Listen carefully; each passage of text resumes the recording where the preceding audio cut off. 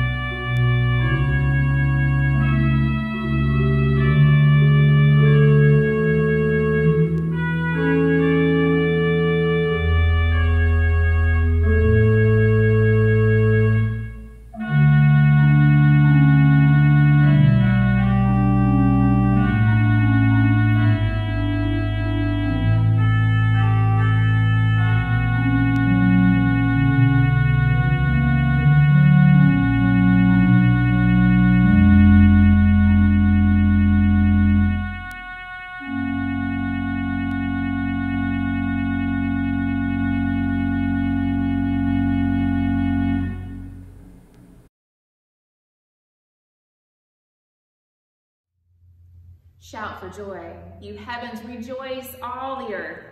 The glory of the Lord will be revealed, and all people together will see it. For the mouth of the Lord has spoken. Rejoice greatly, shout for joy. See, your King is coming to you. He is righteous and brings salvation.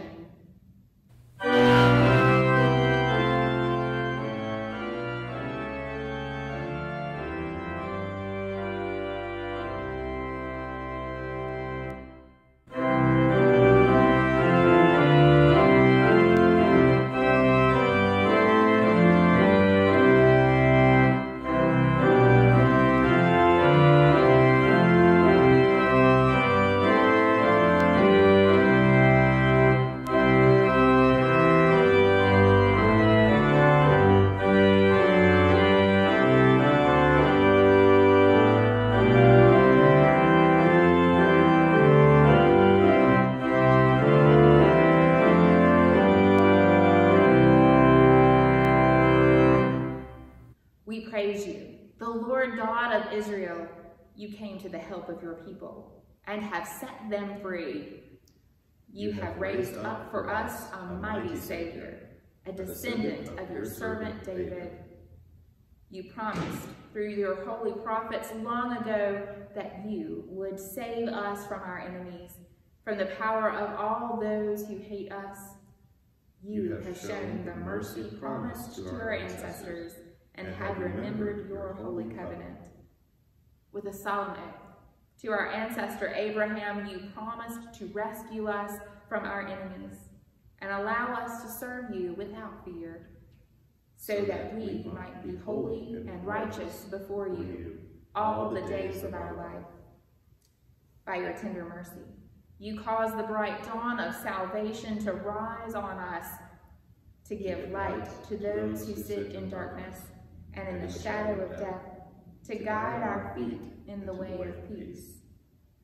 The voice of the messenger echoes from the desert, calling us to prepare the way of the Lord and to make a straight path on which he may come.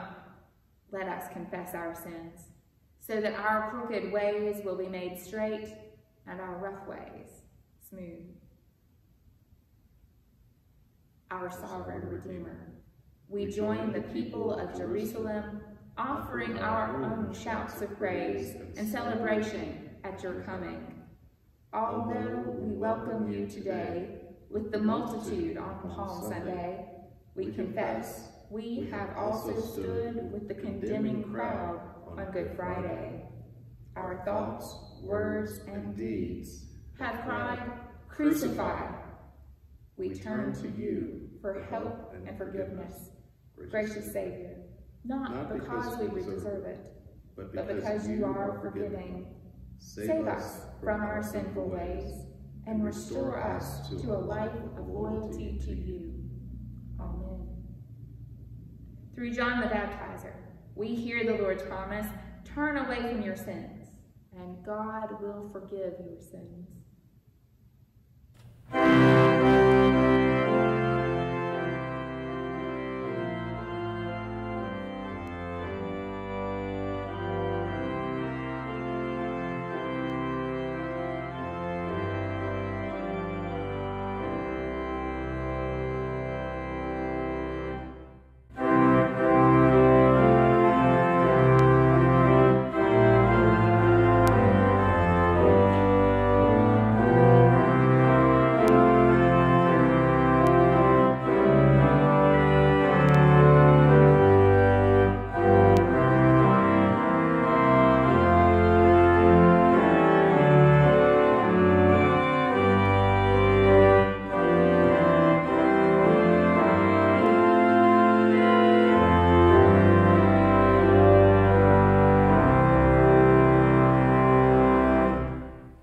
Eternal God, ruler of all ages, graciously you come to us in order that we might come to you through the merit of Jesus Christ, strengthened by the Holy Spirit. Help us and all your children to respond to the call of your gospel with faith, love, and hope. God of faith, you created humanity to serve and praise you, and even when we rebelled against you, you promised to send a Savior to redeem us from our sins. Strengthen our faith in your saving work through Christ, as you chose the people of Israel to hear the promise of redemption through the prophets. May people today believe in your good will for all that you have made. God of love, you fulfilled your promise of a Redeemer in the life, death, and resurrection of Jesus Christ. Grant us the gifts of the Holy Spirit, that we may share your love with the sick and the afflicted, with the poor and the homeless, with the victims of injustice and discrimination, and with all who are experiencing times of trouble. God of hope, you comfort us through our Savior's promise to return in glory at the end of time. As we await the coming of the Prince of Peace, let us not despair. We long for you to inspire all the nations and peoples of the world to turn to cooperation and nurture, rather than to hatred and destruction. God of faith, love, and hope, to you and to you alone we pray. For you are our God, the only God, forever and ever. Amen.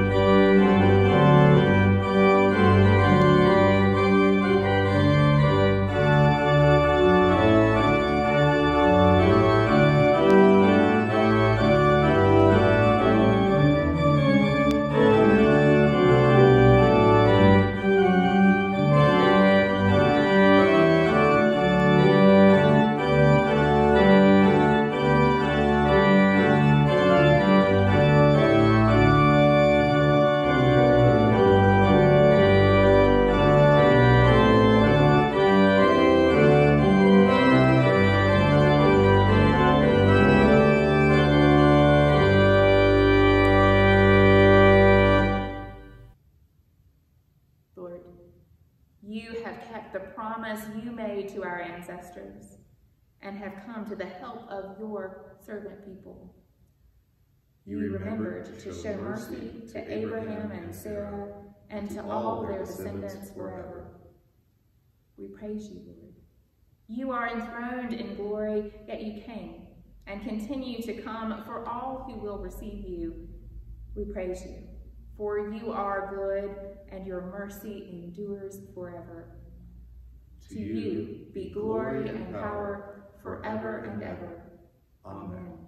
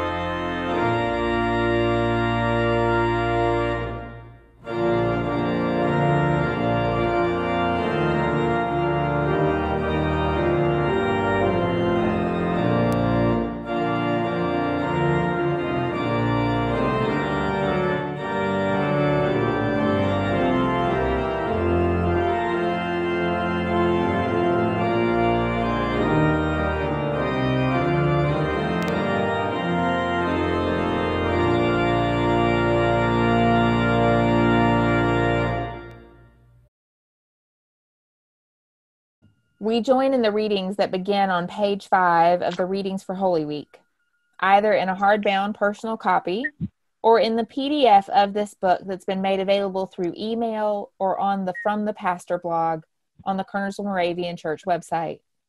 Remember that we will omit certain hymns as we move through the text. Let us enter into the words of Scripture, journeying with Christ the King. We come with rejoicing on our lips, praise in our hearts. Now the Passover of the Jews was near, and many went up from the country to Jerusalem before the Passover to purify themselves. They were looking for Jesus and were asking one another as they stood in the temple, What do you think? Surely he will not come to the festival, will he?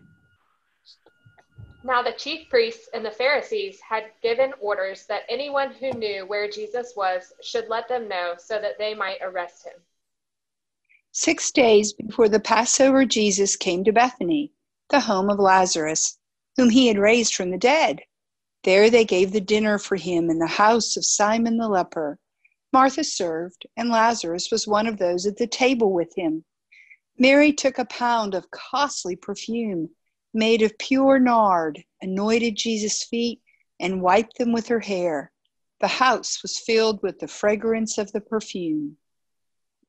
But Judas Iscariot, one of his disciples, the one who was about to betray him, said, "Why was this perfume not sold for 300 denarii and the money given to the poor?" He said this not because he cared about the poor, but because he was a thief. He kept the common purse and used to steal what was put into it, and the other disciples scolded Mary. But Jesus said, "Let her alone. Why do you trouble her? She has performed a good service for me. For you always have the poor with you, and you can show kindness to them whenever you wish. But you will not always have me. She has done what she could. She has anointed my body beforehand for its burial. Truly I tell you, wherever the good news is proclaimed in the whole world, what she has done will be told in remembrance of her."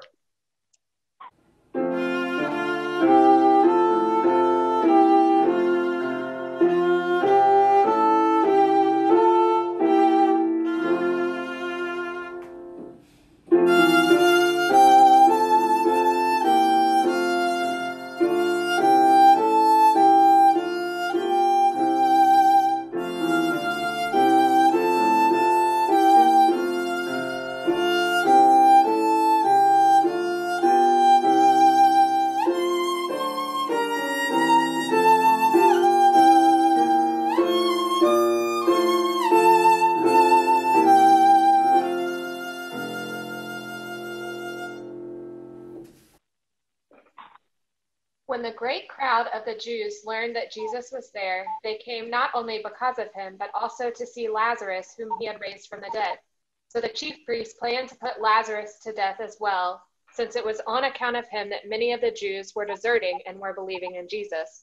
The next day, as Jesus and his disciples were approaching Jerusalem at Bethphage and Bethany near the Mount of Olives, Jesus sent 2 of his disciples and said to them, "Go into the village ahead of you, and immediately as you enter it, you will find tied there a colt that has never been ridden.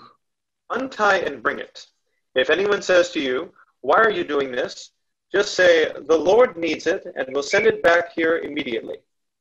They went away and found a colt tied near a door outside in the street. As they were untying it, some of the bystanders said to them, "What are you doing untying the colt?" They told them what Jesus had said, and they allowed them to take it.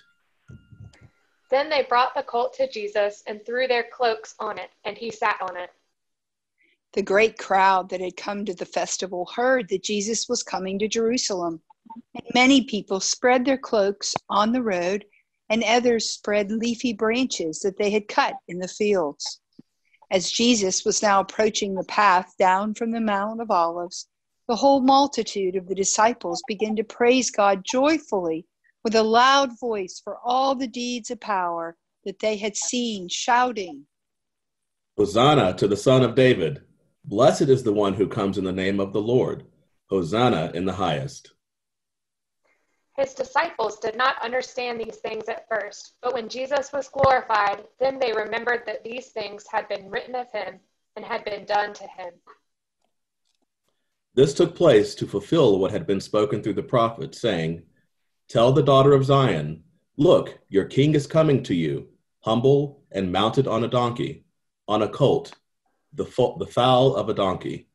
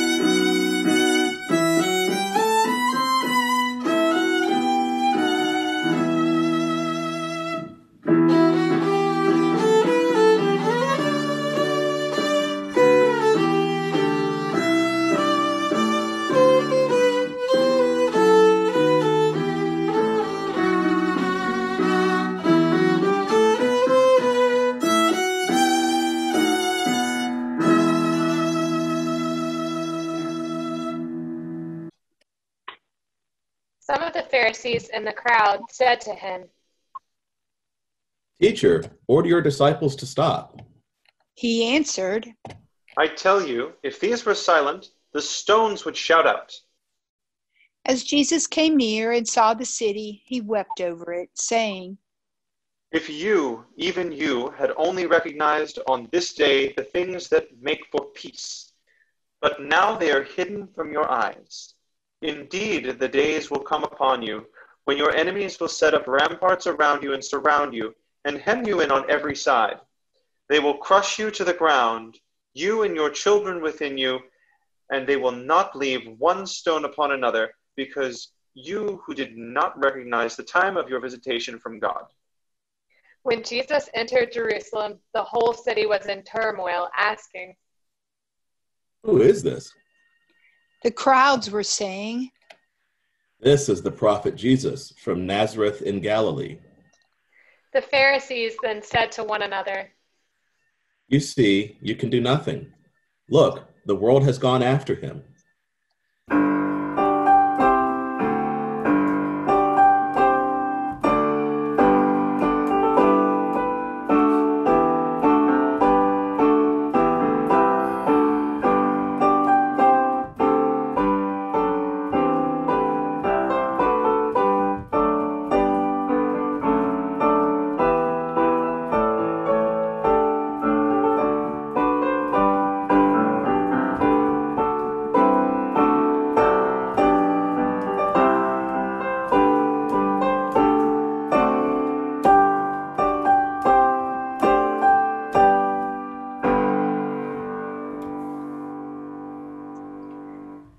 And Jesus entered the temple, and the blind and the lame came to him, and he cured them. But when the chief priests and the scribes saw the amazing things that he did, and heard the children crying out in the temple, Hosanna to the Son of David. They became angry and said to him, Do you hear what these are saying? Jesus said to them, Yes. Have you never read, out of the mouths of infant and nursing babies, you have prepared praise for yourself? Now among those who went up to worship at the festival were some Greeks. They came to Philip, who was from Bethsaida in Galilee, and said to him, Sir, we wish to see Jesus. Philip went and told Andrew. Then Andrew and Philip went and told Jesus. Jesus answered them, The hour has come for the Son of Man to be glorified. Very truly I tell you, unless a grain of wheat falls into the earth and dies, it remains just a single grain. But if it dies, it bears much fruit.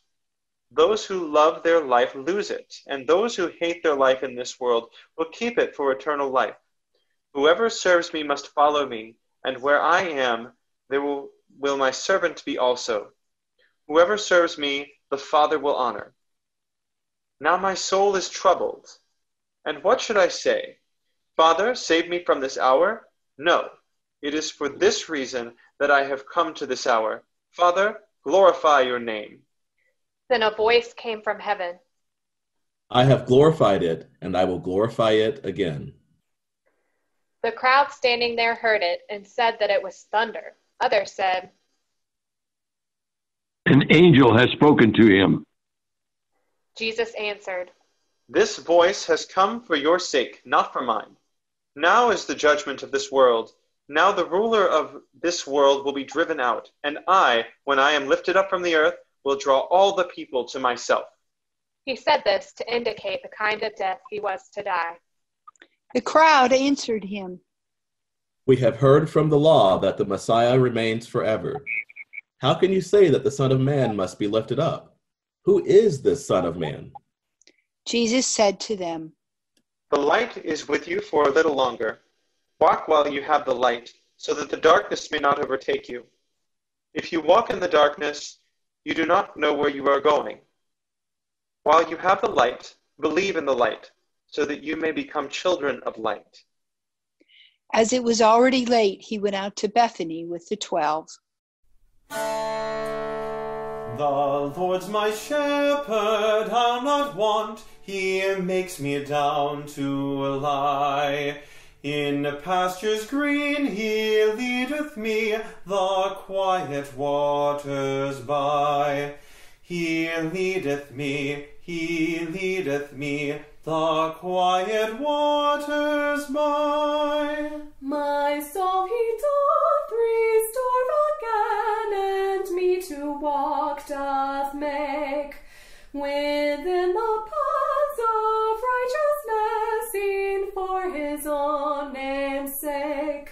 Within the paths of righteousness, e'en for his own name's sake.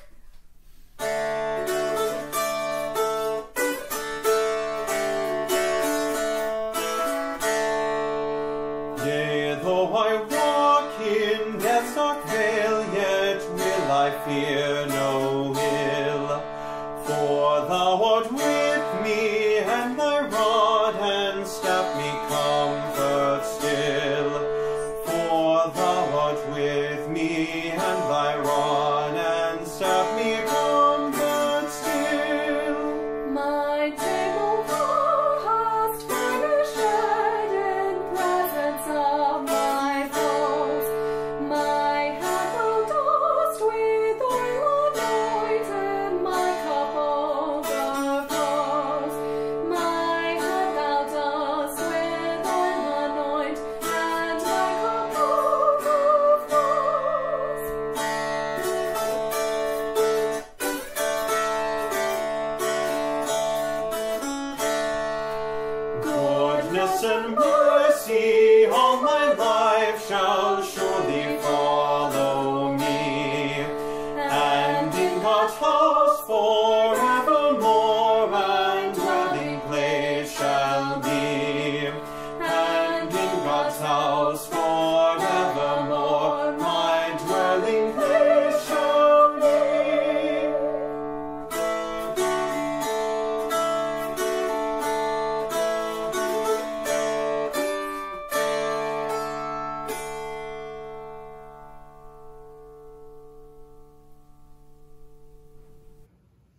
What we see on Palm Sunday or any other day of this week really isn't the whole story.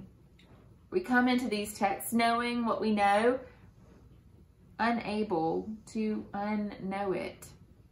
So it is truly impossible for us to enter this week as the disciples did, journeying with Jesus, knowing that their winds were changing, but not fully understanding everything this week and the months and years that followed it would bring.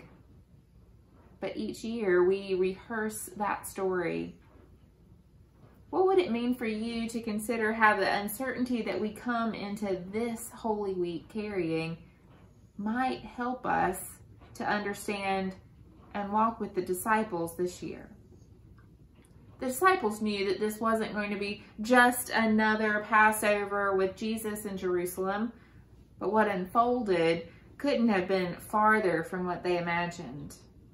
No matter which seat they were sitting in, really, we have lots of unknowns before us in this moment in our time.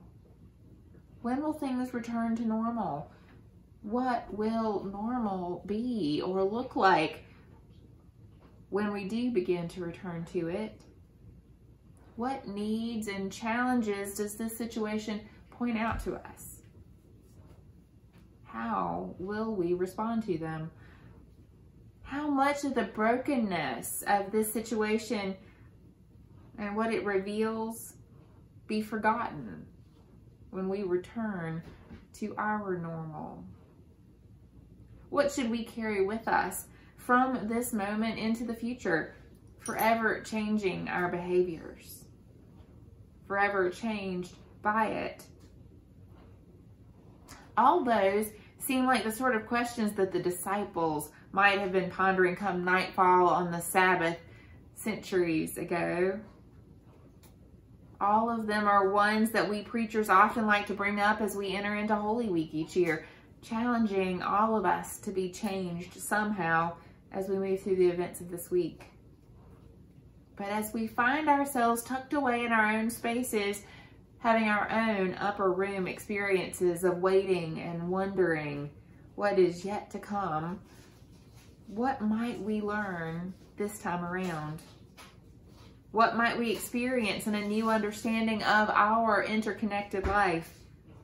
What might we learn about the way God treasures all our lives? What might it mean to live more fully as the beloved children of a doting and devoted Creator? What we don't see yet at this point in the story of Jesus, what those first disciples cannot know yet, is what Easter and this week are all about. We know it. We've heard this story before. This is all about placing trust in God, trusting in the unseen.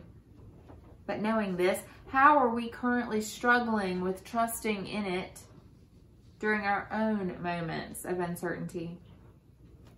This doesn't mean throw caution and precautionary actions to the wind during a viral pandemic because you trust in God. But it does mean, rather than acting as though nothing is happening or feeling overwhelmed by fear in our current story, what might God be asking for us to awaken to in our understanding of each other and God's command that we care for one another? Too often we live lives that trust in the idea that our actions only impact ourselves. We are independent actors who can do as we wish without impacting the lives of lots of other people. But no matter how much we want this to be the case, we depend on each other.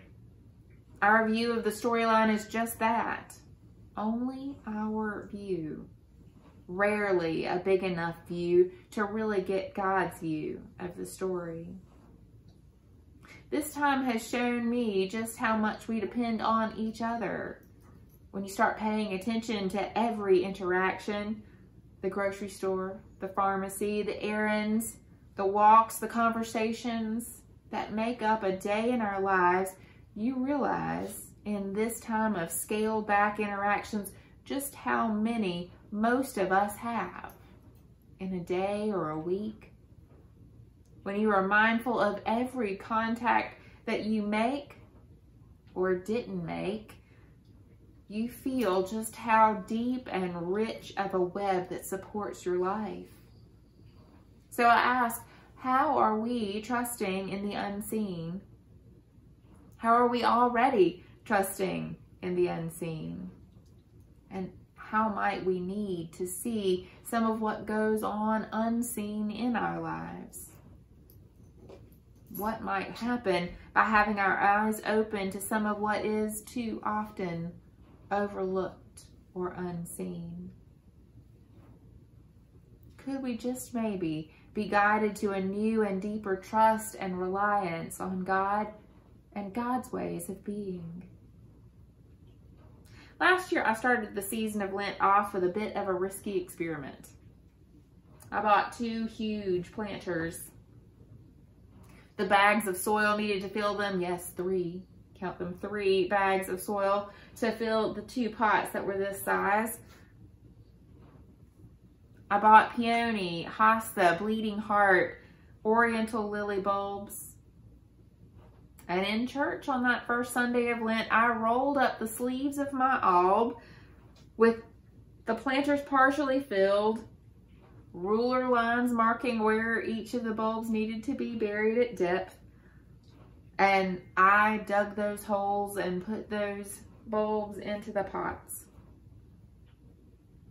At first, I set up a light and a timer system that I had used to start plants from seeds early in the growing season for a community garden plot that we used to keep.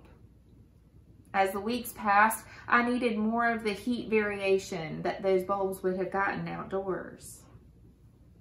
So I started hauling these planters back and forth every Sunday. Now the bleeding heart and the beginnings of the hostas started making some progress. They're in the other planter outside. But there was something green happening in one of those planters, at least, by halfway through the Lenten season. But as we rolled into Holy Week, this other planter remained barren, with no obvious sign of activity or growth in it. On Maundy Thursday, the very first tip of something popped through the soil, showing just the top edge of its growing tip. And so on Easter, at least, we could celebrate that life in the midst of doubt and uncertainty had in fact burst through, even though most of us had already given up on it. Now that was a year ago, and on this Palm Sunday, that pot that last year had barely shown any sign of life in it looks like this. The peony that had never made any hint that it might do anything all of last year, never breaking through the soil, never showing any sign of life, is here. The ants already rimming its bud that's forming. The one that I was really looking forward to adding to my collection of peonies in the yard, well, it looks healthy and robust for a bulb that barely sent a green shoot out of that pot. But they took longer than expected. They needed to wait a little longer in the dark of the soil to be what God created them to be. Life around us in this moment offers us a pretty good glimpse of the range of uncertainty that is alive for the disciples in that week. They journeyed into Jerusalem alongside of Jesus, and with all the cheering and supportive people of the crowd, but they weren't ready yet to see what Jesus was asking them to become. They weren't ready until after they closed themselves off from life in the dark of the upper room.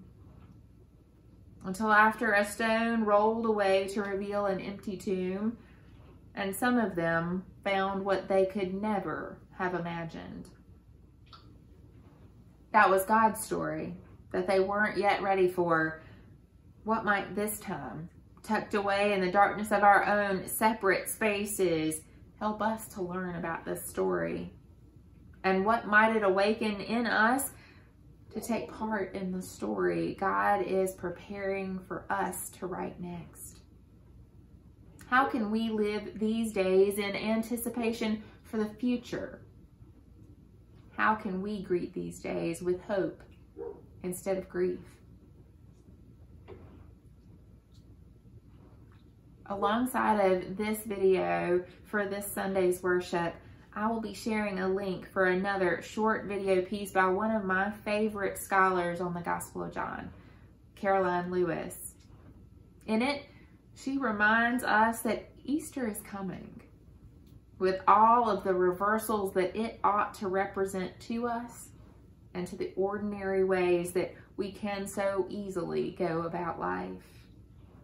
I encourage you to take a few moments to follow the link and watch it through from beginning to end as our service today concludes.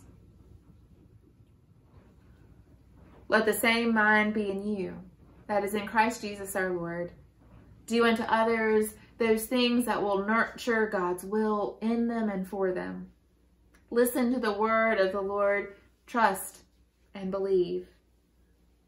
May you go in peace, assured of God's presence with you, with the mind of Christ as your path and your guide, and the constant companionship of the Holy Spirit. Amen.